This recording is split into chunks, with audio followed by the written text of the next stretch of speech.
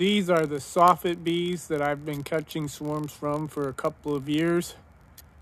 This summer they had a new roof put in, and there is a roof vent right over the top of the colony. They didn't call me when they were doing it, so I wasn't able to rescue the bees at that time, so they just went ahead and put the vent on it.